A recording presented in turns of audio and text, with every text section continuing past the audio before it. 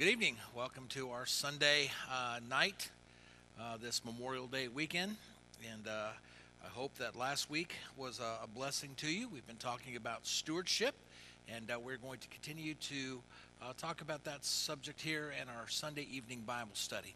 Let's go to the Lord in a word of prayer, then we'll get started. Father, we do indeed thank you, Lord, for the Word of God that so clearly teaches us, Lord, about tithes and offerings and gifts to the Lord, and how we are to give of our time and our talent and our treasure, Lord, and our testimony. And I just pray, God, that you'd help us as we talk tonight and we take a lesson from the Old Testament concerning, Lord, stealing from you. And I pray, God, that none of us would ever be guilty of that. But, Lord, I just pray that you would just help us, Lord, to be honest in our dealings, especially when it comes to our tithing and offering. We ask this in your precious name. Amen. I'm going to ask you to turn to the book of Joshua, chapter number 7. Joshua is probably my favorite Old Testament book to teach from or to preach from. A lot of good life lessons are in there, and I hope that each and every one of us would be able to learn from that. I'm going to turn my watch off real quick. It's dinging and stuff up here. I know you guys probably can't hear, but it'll drive me crazy. And in that, so Joshua chapter number 7, we're going to pick up right where God is talking to Joshua right after a major victory, but also a defeat for the children of Israel. Listen to the word of God as we begin. Joshua chapter 7, verse number 10. The Lord said unto Joshua, Get thee up, wherefore liest thou upon thy face? Israel hath sinned, and they have also transgressed my covenant which I commanded them, for they have taken of the accursed thing, and have also stolen and dissembled also, that they put it even among their own stuff. Therefore, the children of Israel could not stand before their enemies, but turned their back before their enemies, because they were accursed. Neither will I be with you any more, except ye destroy the accursed from among you. Up, sanctify the people, and say, Sanctify yourselves against tomorrow, for thou hast said, excuse me, for thus saith the Lord of Israel, there is an accursed thing in the midst of thee. O Israel, thou canst not stand before thine enemies until ye take away the accursed thing from among you. In the morning, therefore, ye shall be brought according to your tribes, and it shall be that the tribe which the Lord taketh shall come according to the families thereof, and the families which the Lord shall take shall come by households, and the household which the Lord shall take shall come man by man. And it shall be that he that is taken with the accursed thing shall be burnt with fire, he and all that he hath, because he had transgressed the covenant of the Lord, because he hath wrought folly in Israel. Now, we are talking about stewardship, and we'll get back to this lesson in just a moment, or this passage of Scripture. But we need to remember some things about our stewardship. Number one, we need to remember that a steward is someone who manages everything that they have for their master. But he himself, the steward, really owns nothing. But they are responsible to be faithful to the master. It tells us in 1 Corinthians 4:2. Moreover, it is required in a steward that a man should be found faithful. Notice it says required. It doesn't suggest that we're good stewards, or if you have time, or if you think about it, it says it's a requirement. It's something that we are called to do. Now, none of us were forced into stewardship. When we became stewards, when we accepted Jesus Christ as our Lord and personal Savior. Now, the price that he paid for us to be his child was his very own blood. 1 Peter chapter 1, verses 18 and 19 tell us this. For as much as ye know that ye were not redeemed with corruptible things, as silver and gold, from your vain conversation received by the traditions from your fathers, but with the precious blood of Christ as a lamb without without blemish and without spot. And so something very precious was given for us in order to be saved, and us being saved and becoming God's child. Then God starts to give us blessings that we are to steward for him. Now, because we are stewards, we are held accountable for how we use our time, for how we use our talent, for how we use our treasure, because each and every one of these things affects our personal testimony. People watching our lives, seeing how God is using us. It's our daily personal testimony. People watch each and every day around us. Now, in our opening scripture reading, we read about a crime that was committed among the children of Israel. Someone has stole something that belongs to God and hid it among their stuff. Now, the story really begins in Joshua chapter 6, with God giving Joshua orders on how he was going to give the Israelites victory. Go ahead and turn to Joshua chapter number 6, if you would, just a kind of a page over, probably in your Bible, and we'll read here in just a second. Now, God was going to help these people as they went up against this fortified city of Jericho, but because this was the first city, this city was going to belong to God. Now, look with me, if you would, at verses 17 through 19 of Joshua chapter number 6. And it says this, "And the city shall be accursed, even it and all that are therein, to the Lord." Now, this word accursed here, used in here, means dedicated to, or it's going to be given to the Lord. Everything that was in Jericho was going to belong to God. It says, "It shall be accursed, even it, and all that are therein, to the Lord. Only Rahab the harlot shall live." Remember, she's the one that hid the two spies. She and all that are with her in the house, because she hid the messengers that we sent. And ye in any wise keep yourselves from the accursed thing, lest ye make yourself accursed. Now, this word accursed here means doomed. And so if you take that which belongs to God, you're bringing judgment upon yourself, is what they're saying here. Now, and not only that, but when ye take of the accursed thing, it goes on to say here, ye make the camp of Israel a curse and trouble it. So what's going on here? Well, they were warned going into this thing that they were not supposed to take of the accursed thing. They were warned by God not to do that, but something happened. And God said one more thing. I forgot verse 19. It says this. It says, "But all the silver and gold and vessels of brass and iron are consecrated, dedicated unto the Lord, and they shall come into the treasury of the Lord." So they couldn't take anything from there. They were just supposed to go in, destroy the city, destroy all the people, but all the spoils of war in this first city were going to belong to God. Now, every Israelite understood the first of everything belonged to God. They knew it from Exodus chapter 23, verse 19, when they were getting the law, which says this, "And the first of the first fruits of the land thou shalt bring into the house of the Lord thy God." Now, with this being the first city, everything was going to be dedicated to God. Everything was going to belong to God that was there. That's what they were saying. Now, they were going to defeat some other cities. And God was going to, after this city, allow them to take, as we call, the spoils of war. But this city, because it was of the first fruits, God said, this is going to be a curse. This is going to be dedicated unto me. Don't doom yourself. Don't doom the children of Israel by taking of the things that are dedicated to God. Now, in the end of chapter 6, verse 27, says this, "And so the Lord was with Joshua, and his fame was noised throughout all the country.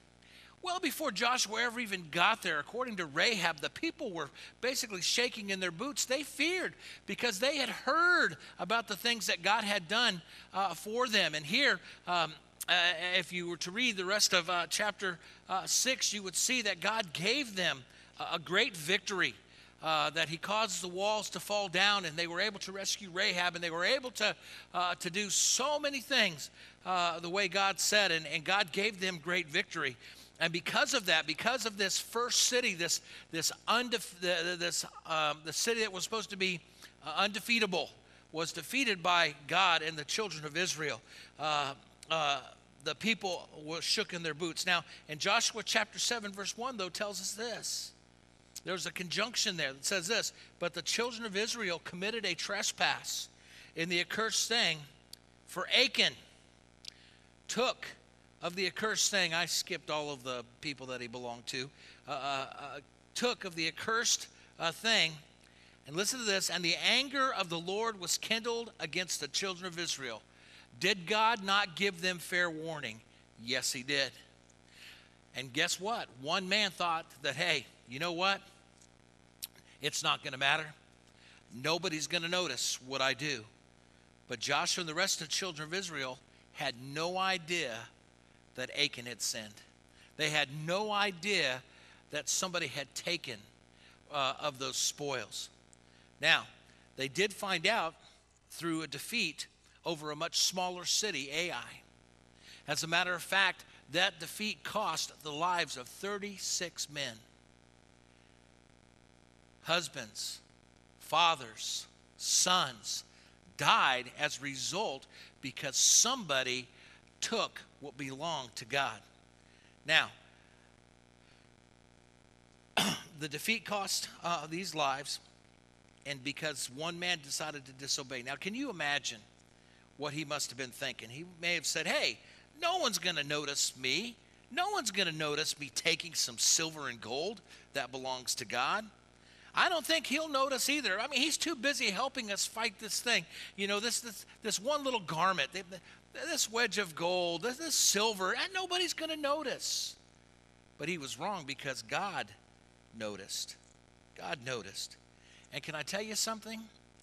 There are people that belong to our church, that belong to good churches all across this country and all around this world, that are just like Achan. Instead of doing their part in stewardship, they're taking the things that belong to God and putting it among their stuff. And when they do that, they rob the church, not just the church building that we're in, but they rob the church, the people, of blessings that God could be using to further the gospel. So that's what I want to talk to you about tonight. What's among your stuff?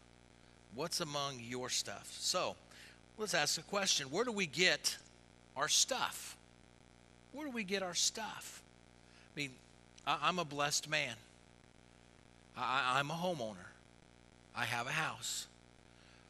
I have a car and a truck. I'm blessed. I have a wife. I have children. Inside of my house, there's stuff. You know, I don't live in the richest part, neither do I live underneath an underpass. I am a very blessed man.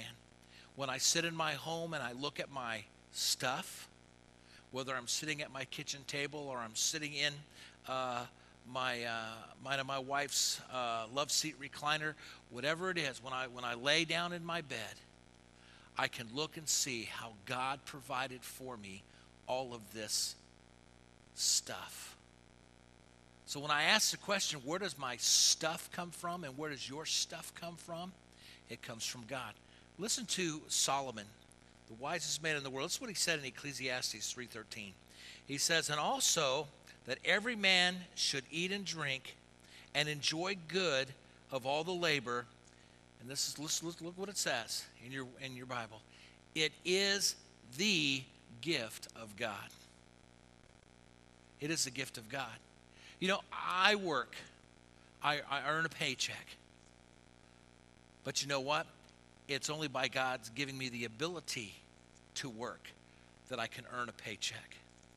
It is only by God's grace that I have the health that I have in order to earn that paycheck. But really, even though I'm earning a paycheck and I'm able to buy stuff, still it's God's provision that brings that to me. In the book of James, chapter 1, verse 17, it says this: every good gift and every perfect gift is from above, and cometh down from the Father of lights, with whom there is no variableness, no shadow of turning. You know, when we recognize where the blessings of God come from, then we are prepared to handle the responsibilities of stewardship. You need to understand, and I need to understand, that everything that we have comes from God.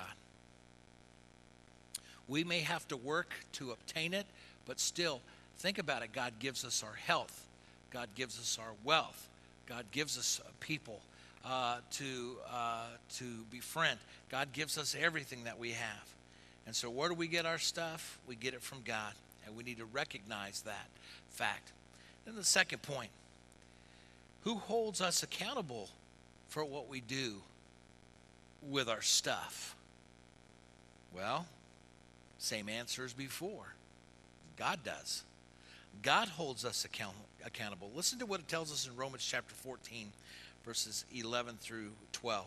It says, "For it is written, as I live, saith the Lord, every knee shall bow to me, and every tongue shall confess to God. So then every one of us shall give an account of himself to God." Think about it.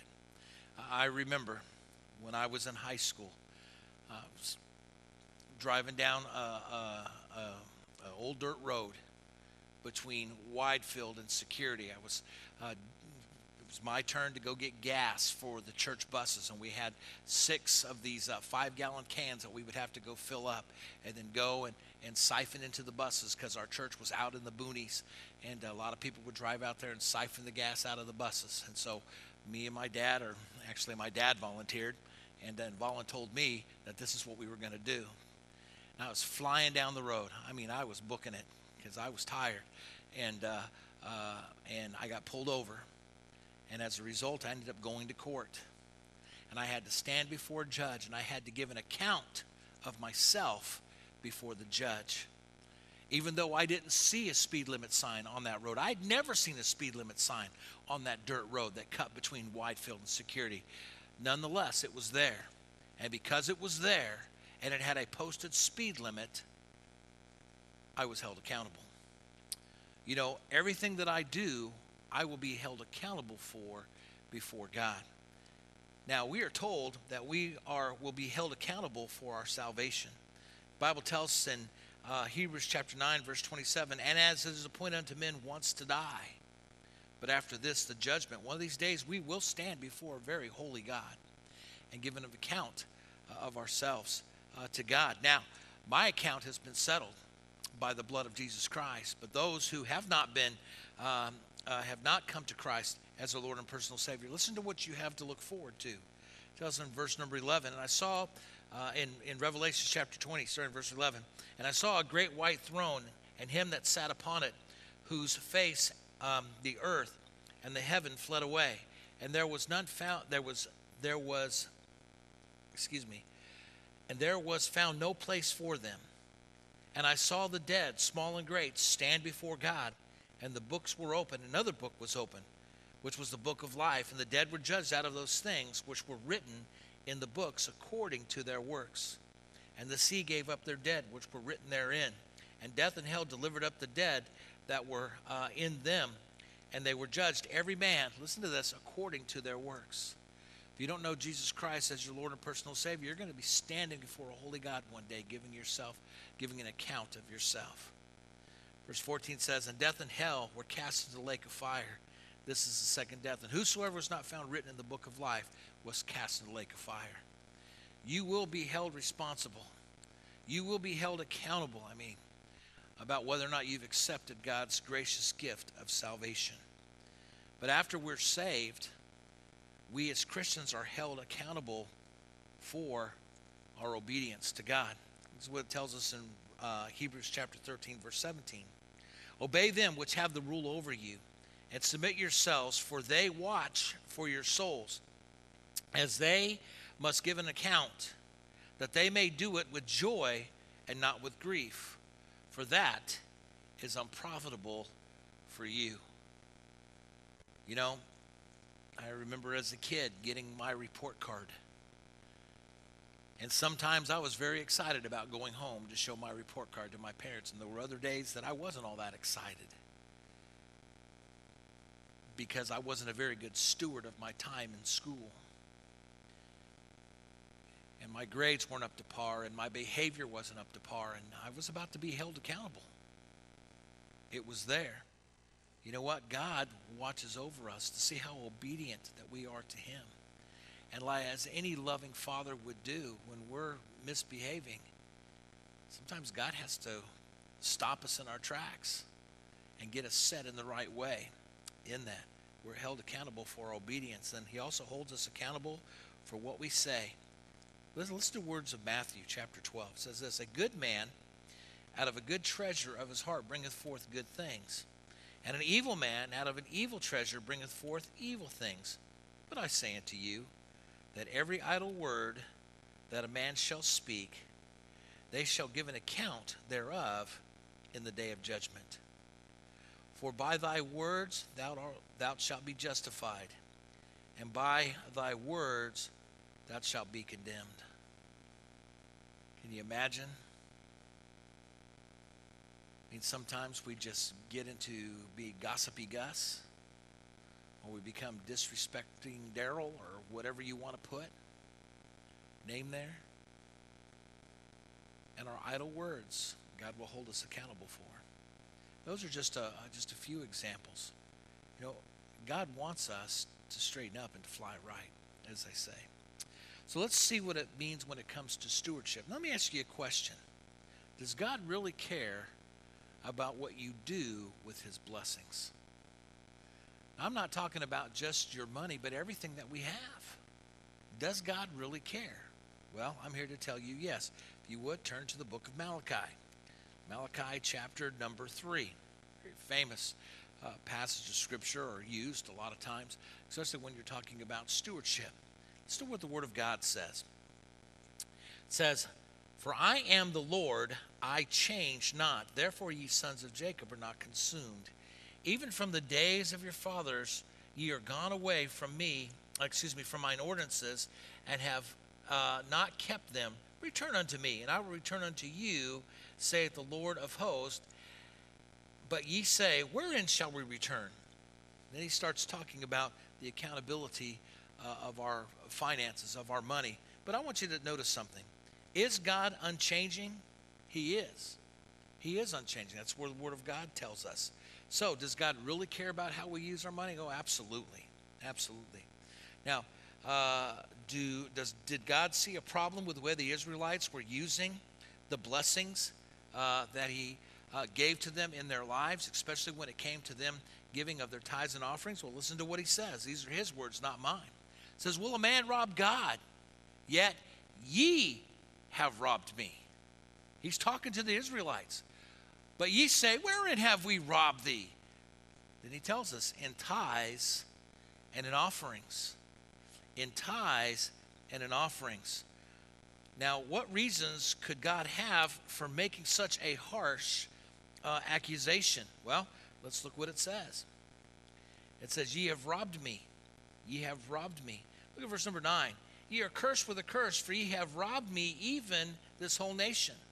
Bring ye all the tithes into the storehouse, that there may be meat in mine house. And prove me now herewith, saith the Lord of hosts, if I will not open you the windows of heaven, and pour you out a blessing, that there shall be room enough, that there shall not be room enough to receive it. Now, what was God angry about? Well, some people were just not paying their tithes and offerings. They weren't giving back to the Lord. Now, they knew in the Old Testament law and the things that God had set down for them, that they were to give a tenth of all their first fruits to God. They knew that. A tenth of their crops, a tenth of their cattle, a tenth of everything that they had went to the Lord. For us, we earn money, and so a tenth of that goes to the Lord. So some people were just not paying their tithes and offerings. Still others were withholding part of their tithe and offering because they were in hard times. Hard times were upon them. Well, here in May of 2020, you know what? There's some hard times on a lot of people. And a lot of times when we're looking at our bills and we're looking at our bank account and we still need to pay our tithe, we're thinking, well, you know what? I can gyp God this time. No. It says the first fruits, when we get our paycheck, the first thing that we should do is to give back to God. It's to give back to God. People weren't doing that. And still others were not paying their tithe to the proper place. God said that they were to bring it into the storehouse. What is the storehouse these days? It's a local church. It's a church that you belong to. You know what? There's some other folks that are out there. There's some good charities and stuff that need our support. But you know what? They don't need our tithe. They don't need our offering. We need to make sure that we're giving God the first of everything like we're supposed to. Now, let me ask you another question. Why should we be concerned about paying our tithes and our offerings? Let me tell you this. The payment of the tithe and the offerings is a recognition of our subjection to God and a recognition that God owns us and all that we have. He told them that they needed to be bringing that in. And by them not paying, by them withholding their tithe, they were renouncing the very sovereignty of God. They were renouncing not his sovereignty, the sovereignty authority that God had over them. They were as guilty, listen to this, listen to me. That's what God tells us. They were as guilty as Lucifer was when he had not respect for God's authority. A failure to recognize God's sovereignty is for us to reject him.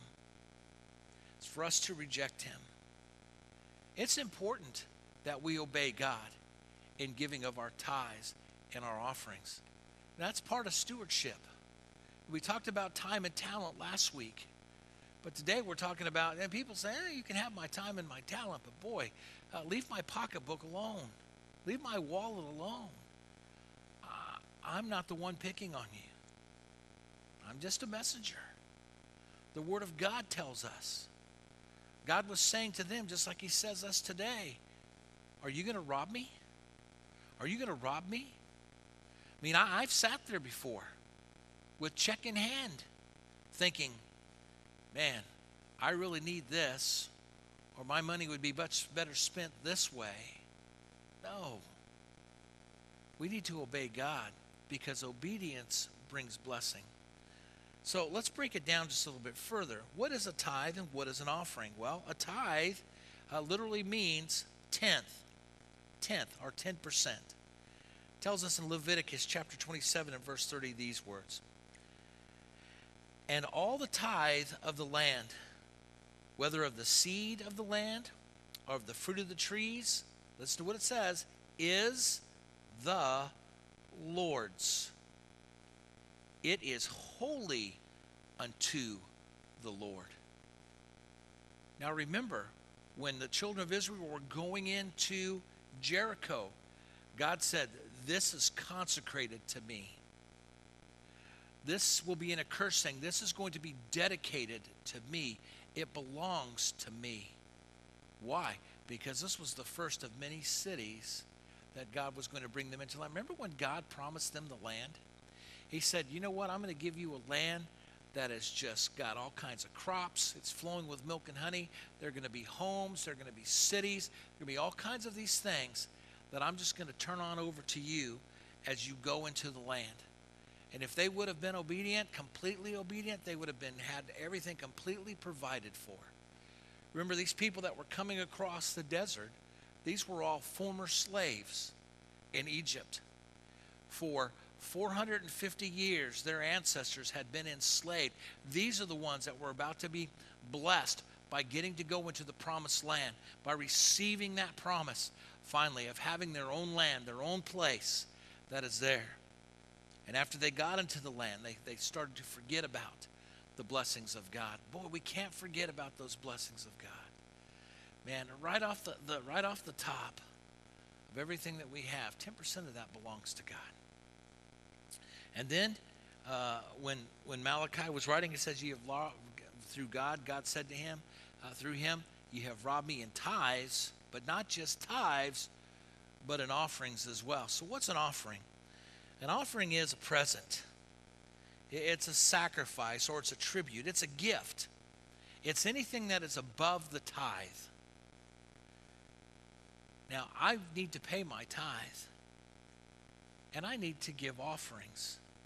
But that's where God allows me to decide what that's going to be, how I can be a blessing. You know, we have several different projects going on around the church. We've been trying to get the entire parking lot paved. You know what? I don't give my tithe in order for the parking lot to be paid. I'm giving my tithe in order to take care of the church, but I give an offering, or we take offerings to help pay for us to do that, or for some other things. We'll talk a little bit more about that. But when it comes to offerings, listen to what it tells us in Psalm chapter 96, verse 8. It says, "Give unto the Lord give unto the Lord the glory due his name. Bring an offering and come into his courts." So, what are our tithes and offerings used for? Okay, well, number one, our tithes help pay our utility bills. Keeps the power on. Keeps us warm in the winter, cool in the summer. Helps us to have the furniture. Helps us to have the instrumentation. Helps us to have the songbooks. Helps to have all the different things that we have here inside the building of our church. Helps us to pay our mortgage. Helps us to pay our taxes. Helps us to do all of the different things that we are supposed to do here at church. Our tithe also equips the church for service. Okay? There are things that we need. Inside the church, there are many bathrooms. And those bathrooms need supplies because people need to use those while they're here. And because of this COVID thing that we're in now, we've put up more hand sanitizing machines so that everywhere you go, there are sanitizing machines in order for you to get your hands clean. And so we need to make sure that we can put those things into play. Once we start having services again here in the auditorium, between services, we'll need to sanitize everything. That's going to cost money, but that's what our tithes go to. Our tithes also go to pay for the salaries that we have for the different staff members. Our church currently has 3 full-time staff members. Plus, then we have to we hire a janitorial staff on top of that, people to come in and clean the building. Now, let me ask you a question. You know, we're very blessed in order to have staff members at our church, but let's say that something was to happen and you had a family member who had been rushed to the hospital, and you called to the church for the pastor, but there was nobody here to answer the phone because we couldn't afford. People weren't giving their tithes. So we couldn't afford to have Miss Tanya here as a secretary to get a hold of me or Brother James. Or let's say that you try to call my cell phone and say, "Pastor, you need to come right away." And I'll tell you, "Well, I'm sorry, I don't get off of work until 5 o'clock because I have to be a bivocational pastor, and I have a job somewhere, and in order to feed my family, to take care of my wife and I." You know, it's important for us to pay our tithes because it helps us to have full-time staff members, people that can give a concentrated effort into helping to take care of people, visiting people, and taking care of things. But that's what tithes do. So what do offerings do? Well, offerings help to make a difference in the ministries of the church. One of the biggest offerings that we have is known as Faith Promise Missions. Getting ready to have our Faith Promise Conference here in just a couple of weeks. where we will come together and hear about missions and be charged up for that. And then hopefully you've already been praying about what God would have you to do this year in giving a special offering, whether it's once a week or once a month or once a year or however the Lord leads on you. But we have several missionaries that we need to take care of. And we do that through Faith Promise Missions. We don't take a part of our tithe to do missions. This is all by offering that we give that to them. And then sometimes when we have special guests or special speakers in, especially when it comes to revival time, we take up a special offering. It's above the tithe, and it's above our regular offerings we give to church in order to give a love offering to the man of God that has come to preach the word to us in that. So offerings are something that's above our tithe. In just these two areas that we talked about, help us to make a difference. Well, I challenge you, next time you're able to come into the church building, go over by where the restrooms are, between the right as you're exiting the A wing, going into the B wing down the ramp, and take a look at the missions letters that we have out there. Well, if you were to map that out, and we've had somebody do that, you would notice that the sun never sets on the ministry of Cornerstone Baptist Church. We support missions all around the world. And as some of us are getting up, there are some missionaries that are getting ready to go to bed, and they've had a full day of service. And as we do our service here, there are some that are just beginning theirs, some that are just ending theirs. And so in that, so it's important for us to do that. So how does God challenge us then concerning giving? Well, first of all, God tells us to bring it. He tells us to bring it. And what did it say in verse 10? Bring ye all the tithes into the storehouse. He says, don't be skimpy. Don't skip out on it, but bring you all the tithe into the storehouse. We need to bring it. And when we bring it, it will help to provide for the needs of the church. But then God will do his part. Look at verse number 10. It says this. It says, bring ye all the tithes into the storehouse, that there may be meat in mine house, and prove me now herewith, saith the Lord of hosts, if I will not open up the windows of heaven and pour out a what? What does it say there? That's right, it says blessing. A blessing, that there shall not be room enough to receive it. God says bring it. You bring it, and he'll bless it. He will bless the giving, our giving in abundance. You know, it amazes me what God can do through the people of Cornerstone Baptist Church. It amazes me the amount of missionaries that we're able to support and keep on the field. But you know what? There are other missionaries that are itching to get to the field.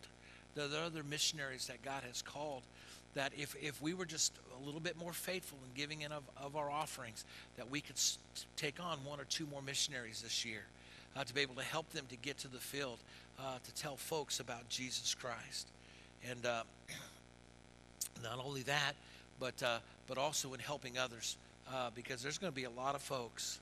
Boy, this COVID thing has really hurt a lot of business, a lot of people. And there are just some folks that are going to need some help. And they'll turn to the church and for that. And it'd be a blessing if we could help them. Just remember this. Every time that you give tithes or offerings, you are investing in others. You're investing in others. Now, years ago, the Salvation Army was holding their international convention, and their founder, General William Booth, was not able to attend because of just physical weakness from illness. He cabled his convention message to them, and it was just one word, and that word was others. Others. You know, it's important for us. Yes, God will bless us for tithing. God will bless us because we're being obedient to him. And God blesses in many different ways. Think about the children of Israel. The Bible says that their clothes and their shoes never wore out the whole 40 years that they're walking around the wilderness. God just preserved that. I mean, think about some of the cars that you've owned, how long they've been on the road. Or think about, like for us in our house, We lived in our house for 25 years before we had to replace our water heater, and it hadn't even gone bad yet. It was just slowing down a bit. We were going to have some part of our family move in with us, so we decided to go ahead and get a new one. But think of the things that God just puts a little bit more longevity on. You know, it's not always necessarily the dinero or money. Sometimes God just blesses with us in different ways, and God will bring that blessing. Now, Achan's sin affected more than just him. It affected his family. It affected his tribe, his nation. God could not and would not bless the nation until Achan and all that he had was destroyed. I wonder sometimes how many blessings I have cost my family and my church and my nation because of my disobedience. Not just in this area, but in other areas as well. I'm asking you to do this for me tonight. Take an inventory of yourself. Are you stealing from God? You can't call me a thief. I'm not calling you a thief. I'm just asking you. When it comes to tithing, when it comes to giving your offerings, are you stealing from God? Because if you're stealing from God, then you're robbing blessings from your fellow brothers and sisters in Christ. You're robbing blessings from your family. You're robbing blessings from your church. You're robbing blessings from the church people. Let's take an inventory of ourselves. Ask yourself, does God get the first fruits of my time and of my talents and of my treasure? If not, then we have to admit that we're in sin. Let me ask you a question. How does your heart check out tonight? Do you? Do you have some of God's stuff among your stuff? If so, give it back to him. Give it back to him. And take his challenge and see if God won't bless you for obedience. It's important for us to be obedient. Let's close in prayer. Father, we thank you, Lord, for this time that we can gather around your word. Lord, I know that this was kind of a tough message, but Lord, I pray that you would just help us to receive it, Lord, in the way that it was presented, Lord, and that's with love. I wasn't accusing anybody of anything, Lord, honest in my heart. You know that. But God, I just know that we could do more, that we could do better as a church. And I just pray, God, that you just help me to be the leader that I need to be in showing, Lord, how to give our time and our talent and our treasure and our testimony back to you. I thank you, Lord, for the time we can gather around your word. Pray, Lord, you're just blessed now. Bless on our services as well for the rest of the week. We ask your precious name. Amen.